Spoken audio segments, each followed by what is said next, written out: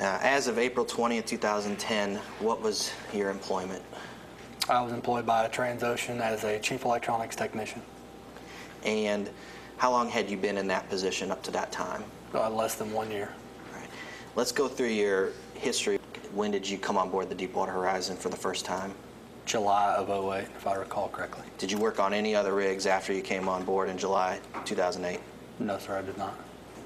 Let's walk through the responsibilities of the position you had as of April 20th, the Chief Electronics Engineer. Can you just tell me a little bit about the responsibilities that your position required of you? That's a very broad question. As I've explained in the past, I worked on everything from the prop to the top. If it had a wire and a signal, sending to a computer or a database, basically we were responsible for it. Okay, did you work on any of the BOP panels? I worked on the BOP purge panel. Yes, sir, I did. Do you happen to know if that purge panel remained in the automatic setting that you placed it in up to April 20th? The last time that I was called for that panel, it had gone down.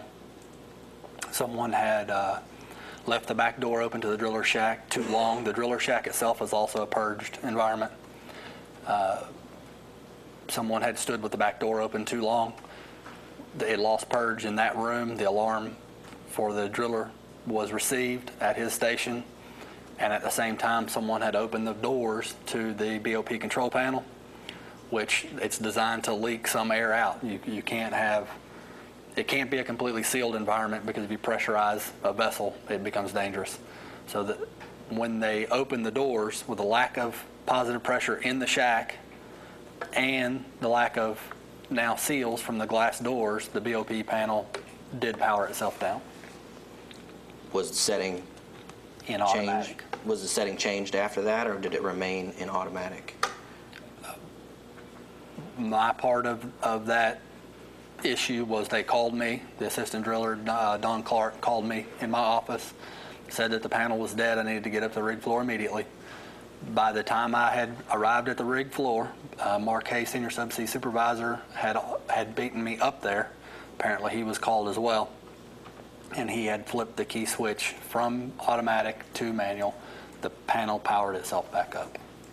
Did you have any discussion about why it was placed in that setting at that time? Yes, I did, with the BP company man that was present. Okay, and do you know the name of the company man at that time? Yes, I do. It was Mr. Donald Bedreen. Okay, and just describe this conversation for me. I asked Mr. Bedreen if he would like me to place that panel back in automatic. At that time, Mr. Hay reported that the entire fleet runs them in bypass, leave it the hell alone. You mentioned some of the other systems that you work with, and I believe you said safety systems. Did I hear you correctly? Yes, sir. What would be encompassed within the safety systems category? Fire and gas system, ESD systems, all the IACS, integrated automatic control systems, PAGA, which would be our loudspeaker system, anything associated with those. With respect to the fire and gas system, does that system work in conjunction with any other safety systems? It does. It works in conjunction with the IACS, which is the integrated automatic control system. There are several pieces of the SIMRAD safety system that are comprised up of a fire and gas, an ESD, vessel control, thruster control. It's a very large series of subsystems that all report back to a central system. How about the emergency shutdown system? Does that have any interaction with the fire and gas system? Yes, sir, it does. It is in the cause and effect matrix. Okay. If fire or gas is detected on the rig, what is the response of the emergency shutdown system? It depends on where the gas or fire is located, and depending on what mode the outputs of those sensors are placed in. What are the different modes that the sensors could be placed in? There are, off the top of my head, at least 4 modes. There's just your normal active mode. There would be a passive mode. There would be an inhibited mode. And there will also be an override mode. What happens in active mode? In active mode, the the sensor's data is used by the entire IACS system and would follow the flow chart of the cause and effect matrix. Would the emergency shutdown system automatically activate the dampers and close off airways if it's set in active mode? In some instances, yes. Okay. Are you aware of where the fire and gas sensors are located with respect to any air intakes near the engine room? Every one of them, yes, sir. Okay. All right. Was preventative maintenance on the rig something that was generally behind schedule? Continuously behind schedule. Prior to April 20th, were you on Deepwater Horizon when on the Macondo well when the rig took a kick? Yes, I was. Okay. What were you working on when that happened?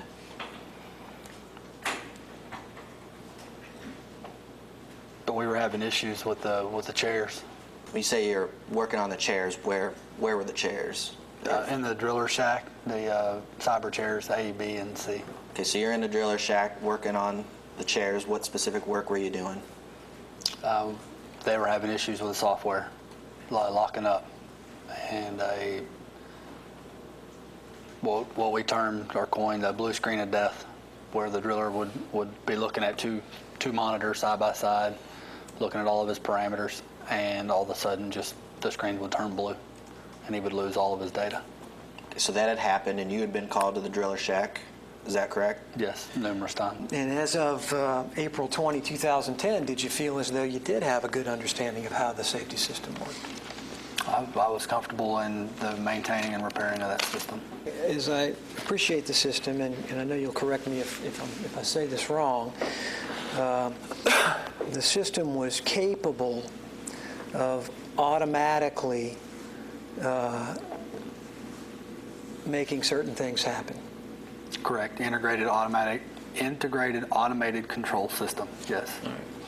And one of the things that it was capable of making automatically happen was activation of, I think I've seen the term panel alarm. Correct. And that's an alarm that's located on a panel in a control room. Correct. And that's an audible alarm, beep, beep, beep. Correct. And then the system was also capable of automatically sounding the general alarm on the rig. Correct. And it was also capable of automatically closing fire dampers. Correct. So the idea is, you all are drilling a well and there's gas downhole, right?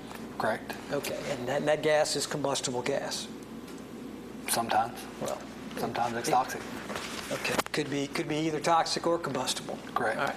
And you don't want combustible gas to come into contact with an ignition source. Correct. True? And that's one of the things the safety system on the Horizon is designed to prevent. Correct.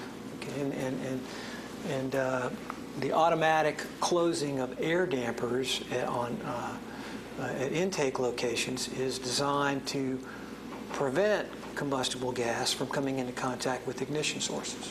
Correct. And that automatic closing of the fire damper, that's a part of the fire and gas safety system. Correct. Now, the safety system was also capable of automatically stopping ventilation fans. Correct. It would shut down any pumps, any equipment that's operating in that space that's using electricity. It would shut all of that down. Whatever zone engine room number 3 is in, as long as there are 2 gas sensors detecting high levels within that zone, all the air dampers in that zone are going to close. Correct. Right. And theoretically, that should prevent gas from getting to whatever is inside engine room number 3. Correct. And that requires that the sensors be set in the active mode. Correct. And in it's your belief as the chief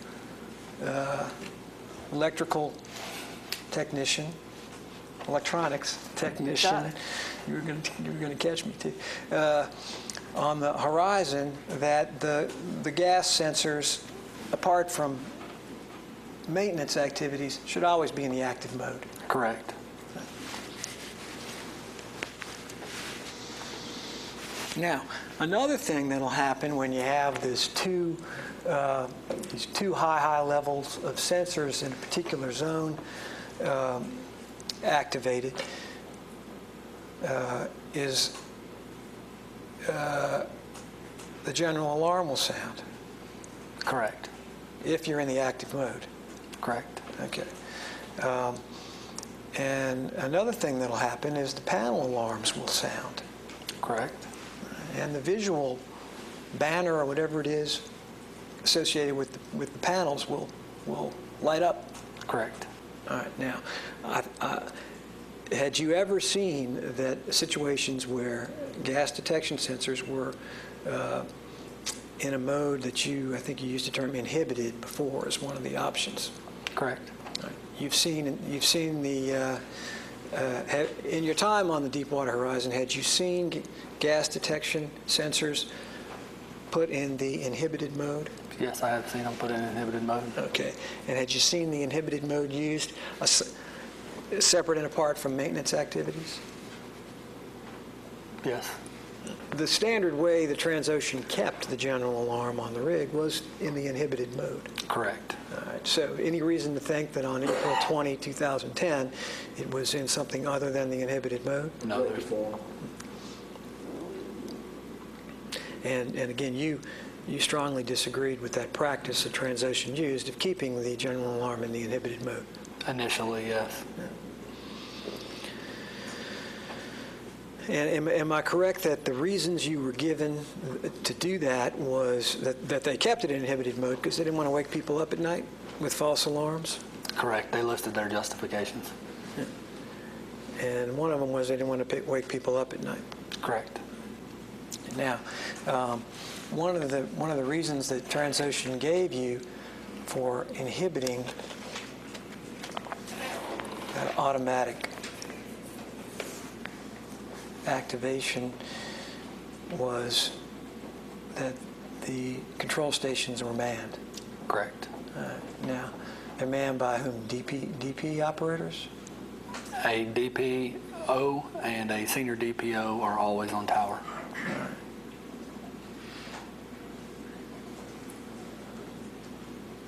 So then, the system, when inhibited, relies on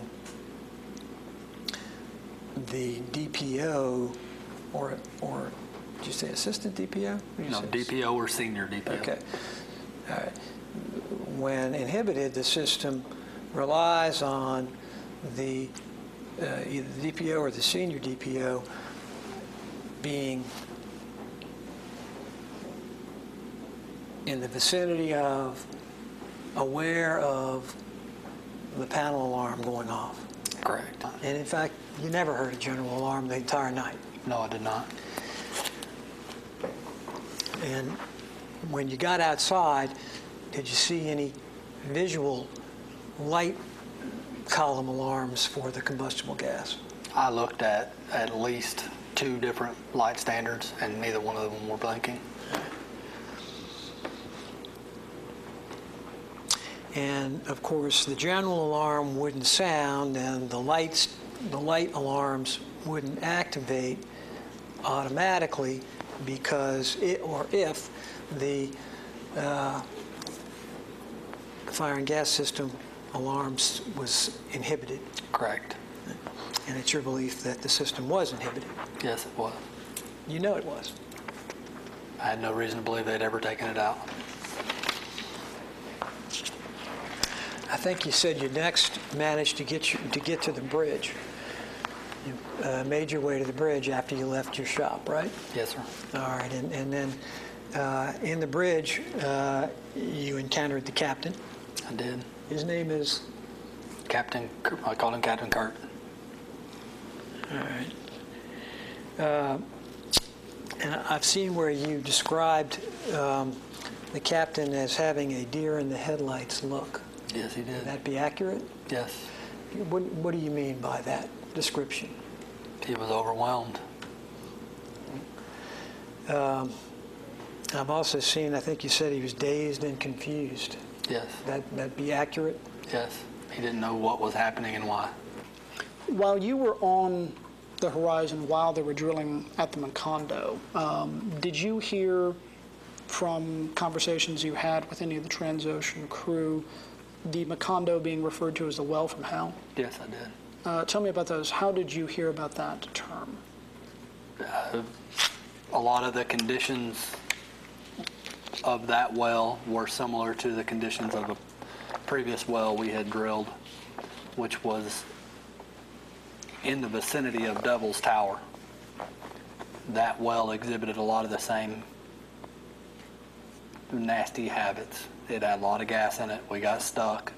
It had issues. We did not receive a well bonus from the one near Devil's Tower, nor were we going to receive a well bonus from this well. The other well was dubbed the well from hell. This became the new well from hell. Okay.